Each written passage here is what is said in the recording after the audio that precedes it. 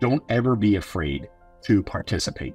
Always show up and always add to the conversation, because leaders don't sit back, right? They participate actively in what's going on. And if you pull that out and generalize it beyond just tech leadership, right? Just beyond participating in the boardroom, there's also things like participate in your community and have a say for what your community is like. Participate in the groups that you're in so that the groups are doing the things that are important to you and align with your values and morals.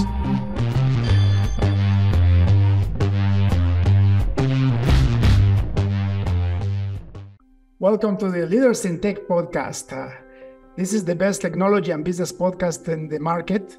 We opened this podcast because we realized that there is very little on the internet about leadership pertaining to do with technology. And I think it's a huge disservice in the world, because if you notice what has been propelling the human race in the last 100 years, especially in the last 50 years, is technology. And technology is only being created by humans for humans' benefit. And that requires leadership. And nobody's talking about that. So it is my job to shine the light and show the world how it's done. So with us today, we have Adam. Brother, welcome to the show. Thank you so much. Really appreciate you inviting me to be here. Adam, I have been doing podcasting for over 3 years now. I've been blessed to have so much wisdom through people like you. One of the things that I don't do is a very unorthodox podcast. I never send questions, or if I send questions, I never ask the same questions. And I never give a biography of my guests, because I want people to know the true human behind the scenes. So, for the audience, what's your full name? Where do you live? And what do you do for a living? My name is Adam Scheinberg. I live in Orlando, Florida, where I have been for about 20 years. And I do lots of things for a living. My job, the one that pays me, is I'm the vice president of IT for a company called Massey Services. We're one of the largest pest control and lawn tree and shrub care companies in the United States, family owned. That's beautiful. Now you say you had to do many things. Tell me other things. What other things do you do? I am I'm somebody who's always on the go, and I can't seem to say no to things. Something that I'm learning to get better at, but I am involved in a number of nonprofit organizations. I just finished a roughly 6-year run as the president of an organization called the Mockingbird Foundation, which raises money for music and arts education for children. Fantastic organization with less than 1% overhead. And that's been one of the highlights of my career, to serve as the lead of that organization. I'm the chair of a local theater for young audiences known as the Orlando Repertory Theater. And I will wrap up my chairmanship in the next couple of, 2 months or so. And that has also been tremendously rewarding, because my daughter was so motivated, and subsequently my son, both of them have been on the stage there. And what a great growth experience for me and truly my whole family along the way. And there's a few other things that I've been involved in, most notably and perhaps most relevantly. In the last few years, I helped form something called the Orlando Tech Council, which was recently renamed the Orlando Tech Community. It's an attempt to take a town like Orlando that is young comparatively, with a relatively young tech community, not in terms of the people, but rather in terms of the presence of high tech in Central Florida, and build a community here so that we can lean on each other, and that we have great resources, and that we can help recruit great technicians to the area, that we can develop the leadership that you're talking about that's missing in a lot of places. So I served as the inaugural chair, and there have been a few chairs since then, and it just continues to grow, and what an honor to be involved in that kind of stuff. That's beautiful. Congratulations. I can see your big heart, just like that. And now I know why your last name is Scheinberg, because you're shining all the time. And you live in the Sunshine State too, right? That's right. You got it. You know, in our society nowadays, it's so easy for kids to get lost in video games, in doing their own things.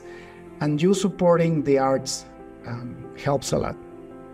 I believe arts and sports and also technology, like kids that do summer camps in technology, things like that, the more you put the youth through programs that focuses them on something good, the less time they have to do something bad. So congratulations on that. Thank you. And, you know, I'll say this, and I really mean it, and I don't mean it to sound pretentious, but I don't think it's that far to go from art to music to technology. They're all, in my opinion, just slightly different variations of perspective. I think of music as like fancy art as well. And I think technology, the problem solving that's involved there, the complexity in managing things, not unlike managing time signatures of music in your head, it just feels like natural partners, like they align. And so thank you for saying that. And I'm a huge believer in arts education. So yeah, I would consider that one of the core drivers of my participation in service outside of my company. Beautiful. You know, and you're actually right. My two kids are grown up and they are both in technology and they are both singer-songwriters. So you're completely right. There is the connectivity, you know, like people that have math majors, they tend to play the piano, for example, right? I believe it's the same circuitry in the brain that is required to do both, right? You got it. I'm right there with you. Fabulous. And also, what an example for the listeners, for the people that are aspiring to be leaders in technology. You guys got to take this as an example. When you're a true leader, you can be a true leader anywhere, not just in technology. And your life gets fulfilled by serving in other capacities, not just on your full-time job. What a beautiful example. Thank you so much, Adam, for that. David, let me support that by saying tech people especially, all industries, but tech people especially, tend to congregate with other tech people and form really a hyper-focused community. So I encourage other tech leaders to get involved outside of technology in the community, because there is so much breadth to any society, and just building bonds with other tech people doesn't really advance your career and your presence and your network and your connectivity the way that getting involved in something that might be unexpected or atypical might. So wonderful. Now let's see how you became the amazing leader that you are. Let's look back in time. Let's put yourself back in high school, the last year of high school. What was in your mind? What did you decide to do with your life right after you graduated? I appreciate that. Interesting question, not one I've been asked before. So when I graduated high school, and for the first 3 years of college, I was 100% convinced that I was going to be an attorney. My father was, and I am a writer, and I just sort of felt like that was my destiny. And I built my entire educational path based on that. Partway through college, I pivoted to a psychology major and an English minor. And those felt particularly well suited to go to law school. I even made it so far as taking the LSATs my senior year and preparing applications for law schools. And although I'd like to say it was on the way to the mailbox, because that would be more poetic, in reality, it was as I was prepping the application process that I started to think, is that really what I want to do? Do I really want to go back to school for a couple of years? And am I really passionate about this? And I kind of made a last minute decision that, despite building towards that my whole childhood, that was not what I was going to do. And I shot out into the great wide open without a plan. So you had no plan? I graduated, I got a job working in defense contracting, which was really just sort of, I had relationships and I got to do some cool things. I got to work in the Pentagon in DC.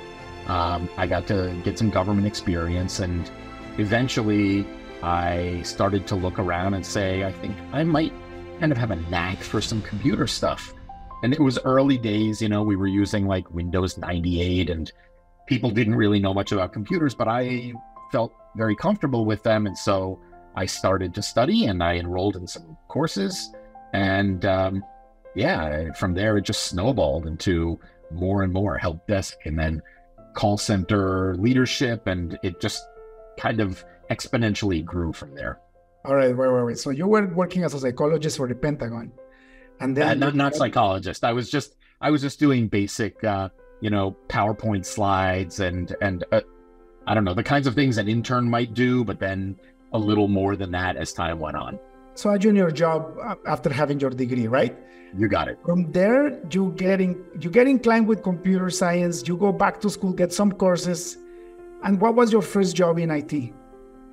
I had a fraternity brother, believe it or not, who called me and said, we're really looking for some people to help us on a help desk project working for the US Navy. Would you have any interest? I wasn't thrilled about the commute, but the pay sounded good. So I took the interview and I got the job pretty much on the spot. And that was it. I started supporting a directorate of the US Navy. And that job had some stickiness and some velocity. So I became the senior tech, and then I became the call center manager. All within, I would say, probably the first 12 to 18 months. That's fast. Did you get trained on your job? Like, did you get trained on what you were supposed to do? Or you had to figure it out? Yeah, I got a good amount of training about what we were doing in the help desk. So I understood the network and I understand the computers, and I started to learn what the common problems that users would have would be. But by that point, I had already had some leadership roles in my college. I was class president and I was involved in my fraternity leadership. And so I felt like I could start to see some trends in terms of how to get people motivated and how to get them to buy into a common mission. And I frequently feel like people are fed garbage in terms of what they're supposed to believe. And you can earn credibility very quickly by just being authentic and honest with people. And getting people to buy into things that they aren't particularly excited about, but they can see value in, is not tremendously hard if you remember certain things about working with people and what motivates people. And so I think being able to wrangle a call center and get people on board and working towards a common goal was a big part of why people said we should give him additional responsibility. We should allow him to lead people. So without getting ahead of you, I made the jump actually from leading a call center to working on the network engineering team and then leading that team, which is not a common path. But I have some war stories about how that happened and how I became a leader. I'm here to listen. And by the way, for the audience, you absolutely do not require a computer science degree to become a leader in technology. And this is a clear example of that. What is required of you is the passion for technology, but most importantly, the passion to lead people towards a better future, because that's at the end. I could not agree more. And let me give you a specific example of that. So from the call center team, I had built this call center to be larger than the original scope. We were doing a lot of, I would say, tier 3 work at the tier 1 level, because I had convinced everybody we were just moving work that would have gone to a sysadmin team off of their plate and resolving it at first contact. So when I was moved over to this team and then told I was going to be leading it, and I was just a kid who was, 25 years old, leading a team of senior sysadmins who had a lot more experience than I did, I knew that even though they were my friends, that there was some heartburn about me becoming their boss, for a lack of a better term. I gathered everyone in the room. I said, listen, you know me and I know you, and I know that you feel like putting me in charge is a weird choice. So let's just get some things on the table. First off, I don't know as much as you, and I'm not here to be the person who has the most knowledge, but I am here to try to build a team that's working toward a goal. So floor is open. We got 30 minutes. Take every shot you want at me. But when we walk out of this room, we're a team again. I don't know that when I said, I thought I had confidence about that. I don't know that I was prepared for them to be quite as aggressive as they were.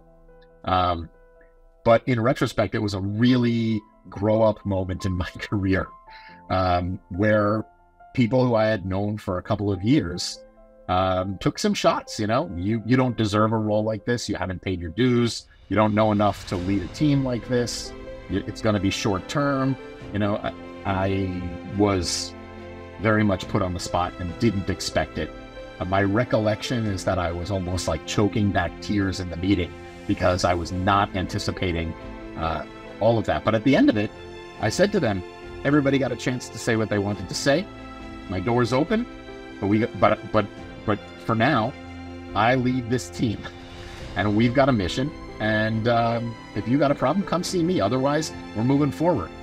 And I'll tell you what, we moved forward, and it all was good. And if I just had to swallow a half an hour of discomfort to make that happen, that was worth it. You know, this story reminds me of something that I just watched on TV. Do you know this senior pastor called Charles Stanley? No. Okay, so this guy just passed away 3-4 days ago. He was a pastor for 70 years. His last job assignment was being the pastor for, I think it's the Baptist church in Atlanta.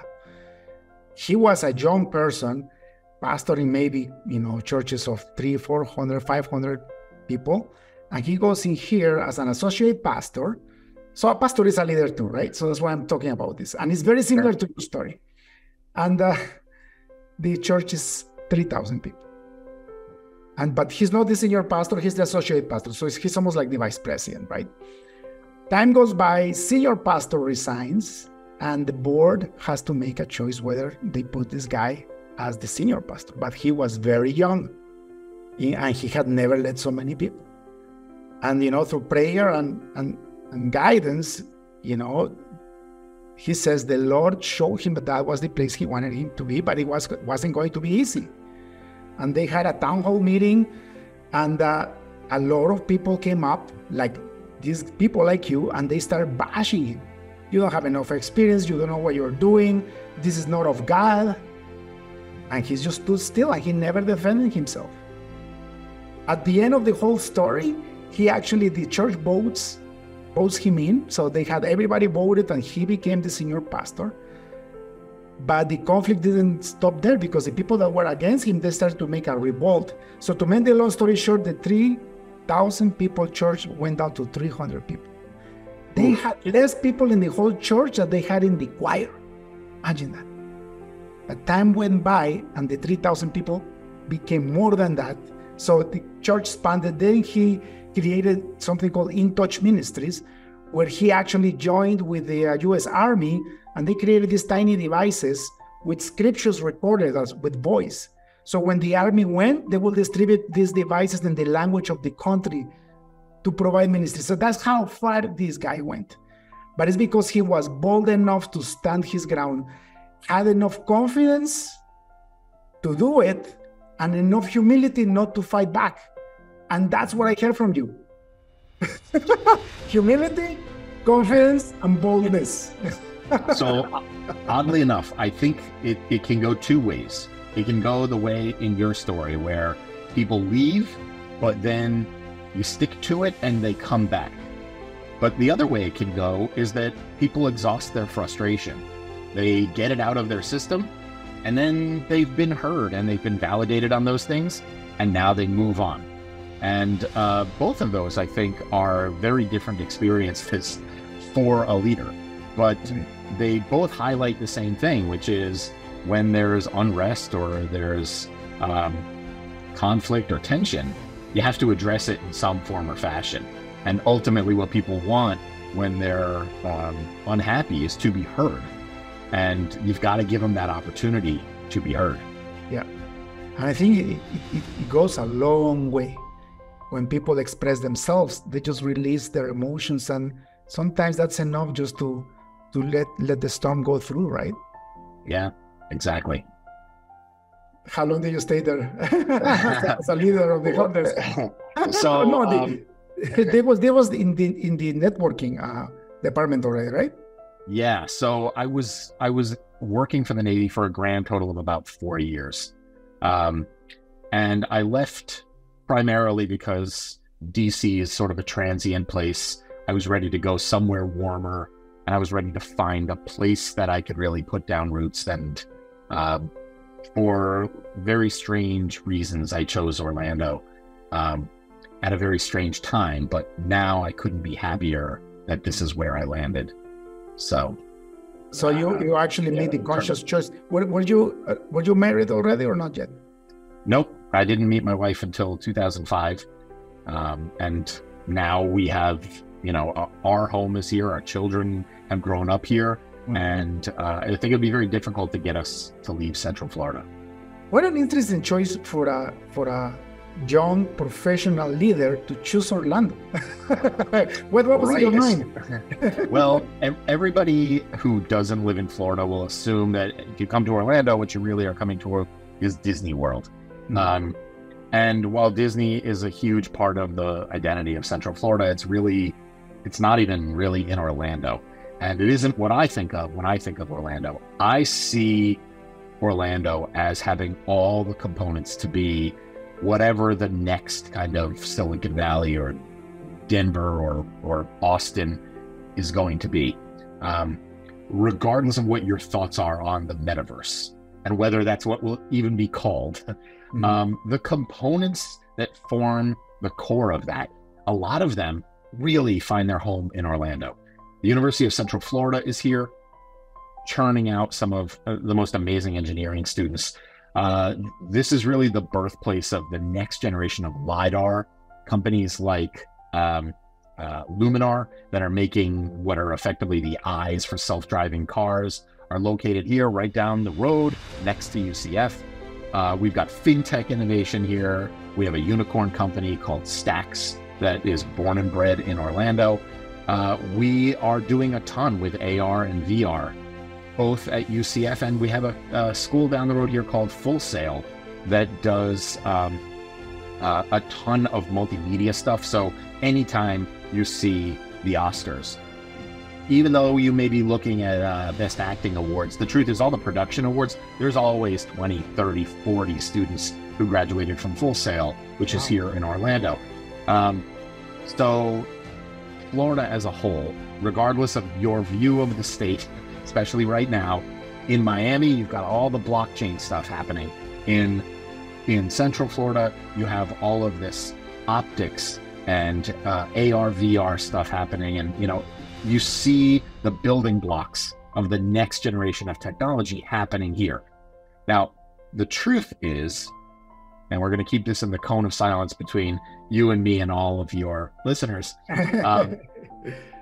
it's a happy accident because I didn't know any of that was going to happen here when I chose Orlando as the place I was going to live. But there is 100% overlap. That is a big part of why I am staying here and happy here, because what's happening in tech around here is exciting. And there are really cool people who have great, bold ideas. And we're getting there. Soon we'll have more venture capital here. We're working on that as well.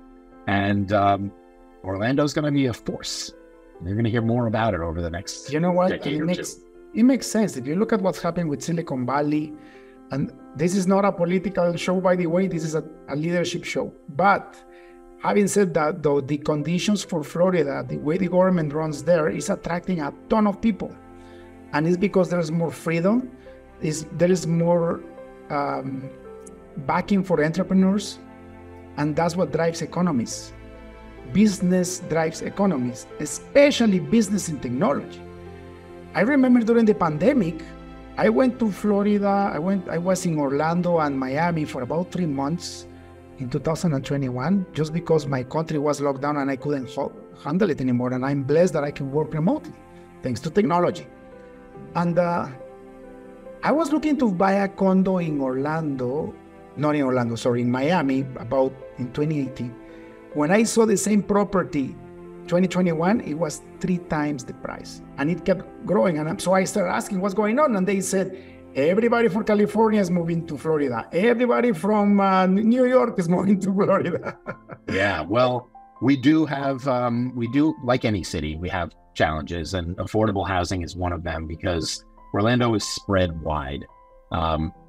And it can be an hour-long drive to get to the northern part of greater Orlando to the southern part, and the east to the west. So that's something we're going to have to work on. But people are moving here, like something like 1,000 people a week into Central Florida. Wow. That rate has been continued for a long period of time. The Orlando International Airport is the most trafficked airport in the United States. So there are people who want to come here. It's taxation friendly. So when you talk about, why Florida is a destination, it's warm, and there are entertainment options, and there are beaches, and the cost of living is significantly lower. And I'm from the Northeast originally, and I love the Northeast, and I love the Northwest, and truthfully, I think the Southwest is beautiful. I have no axe to grind with any part of this country, but I understand why people want to come here. And if you don't believe me or my rationale, just look at the numbers, because Florida is growing by even a faster number. I want to say I've read something like a couple thousand new residents per day move into Florida, which doesn't sound like a ton until you add it up over the course of a year, It's crazy. And now that explains why the real estate prices are skyrocketing there, right? It doesn't seem to slow either, right? And it's because the influx of people. You got it. Isn't it beautiful that we live in a place in the world, but people are free just to take off and move wherever they want? What a blessing. Yeah, I couldn't agree more. Now that now you have this global economy, and the more I see what's going on in the world, the more I value freedom, the more I value entrepreneurship, the more I value technology. And of course, all that's thanks to leadership, right? So going back to your life, what job did you get in Florida first? So I came to Florida. I had a couple $1,000s in my pocket. I was in my mid-20s. I felt I was rich. So I took like a month to sit by the pool. And I opened the paper and I applied to a few jobs, and I was offered 2 positions. One working for a small resort out towards Disney World, and one working for a regional pest control company in North Orlando, Maitland, Florida. And I thought it sounded better to work at the pest control company, better dry in the morning. So I took the job. And that was 20 years ago next month. Congratulations. That shows also incredible leadership. That doesn't happen anymore. People change jobs every 2 years, and now it's even faster, right? Mm-hmm. What was your role when you started? I started as systems manager, overseeing all technology for the entire company. I had 1 person on my team, and he and I managed the entire company. When I came in, it was, I want to say it was a mess, but I kind of feel like that's with the knowledge that I have since then. It was the kind of network and IT infrastructure that was built by a company that had 1 person running it for a long time. Mm-hmm. So there was a lot of work to do. When I took over, it was like the state of things were so messy that we would have to stop in the middle of the day to reboot all the Citrix servers and kick everyone out just to be able to be operational. So I wanted to spend a lot of money right away because we were just dramatically undersized and under-resourced. That's incredible. And so you actually saw the growth of the business. Now you say it's the largest pest control company in the States, right? Not the largest, but the largest family owned. That's amazing. Wow. So yeah, when I started, I do remember us celebrating that we were going to cross $30 million in revenue. Mm-hmm. And this year will probably be closer to 370, 360 something. Yeah. That's more than 10x. More than 10x. That's right. And huge acquisitions along the way. It's been, I started with a team of 1. Now I have almost 30 on the team. Amazing. And tons more responsibility, obviously, because the IT department has swallowed things that existed on the fringe of IT, but also does a lot of things that didn't exist 20 years ago. Nobody knew the terms business intelligence or analytics or anything like that back then. Or AI, or at least right? Yeah. Not normal. Yeah, exactly. Oh, that's incredible. Did you ever get any formal training on leadership? I've had lots of individual kind of one-day classes, and I took part in something called Leadership Orlando, which is a leadership program that is one of the largest in the U.S., about 7,500 graduates. And not only did I get to do that Leadership Orlando program, I got to take part in something that they came up with called Leadership Orlando 2.0, which was more of a hands-on, get involved in the community thing. There have only been 2 classes of that. And believe it or not, next month I will wrap up my 3rd run through, but this time chairing the class. So nice. I'm chairing a class of about 100 professionals, some already established, running their own company, some senior executives, some just next generation leaders. It's a tremendous experience and humbling to be working with that many established leaders through our community. Great networking also. That's amazing, and what a beautiful way to live life in your own terms. And that's the reward of true leadership. I haven't met a leader that is not happy if it's a good leader. And it's because you're leading other people, but the first person you need to lead is yourself, isn't it? So that if you lead yourself towards the right path, you're going to be fulfilled, right? I tell my family, Orlando has been good to us, and we should be good back to Orlando. Mm-hmm. When I do these things in the community, my family also pays a price in some form or fashion, either by covering for me when I'm not there, or by participating when I drag them to support the organizations that I support, or by all of us participating because it's another cause that's important to someone else in the family. So everybody is really fully involved and understands the importance of contributing to our community. Beautiful. What would you tell the version of you that was just about to leave the Pentagon? If you had a time machine and you could go back and say, hey brother, listen, what would you tell that person? So I do keep this sort of list of things I found myself saying over the years, over and over again. If I had to go back and give myself advice, I don't think it would be any of the things that I routinely repeat that I think are worth sharing. But for me, it would probably be something along the lines of, don't ever be afraid to participate. Always show up and always add to the conversation, because leaders don't sit back, right? They participate actively in what's going on.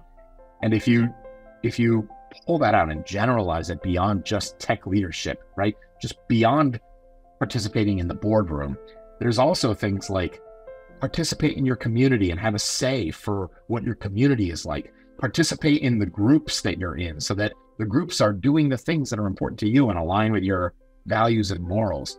Participate whether it's in the services provided by your community because they give you appreciation for what's happening around there. Participate with your children and show up to the things that they find are important because they know that you're there. They remember those things and feel supported over time. So yeah, I think my answer is just remember to show up and add to the conversation. That's beautiful. That's so nice, which leads me to the last question of this interview because I do appreciate your time and I don't want to abuse it.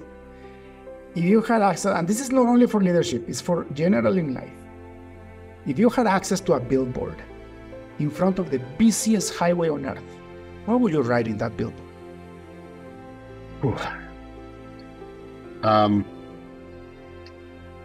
So oddly enough, I was just on a billboard as part of this. As part of this Leadership Orlando, I was on a billboard, and let me just tell you, both because it's relevant, but also to give myself a few seconds to think about the answer.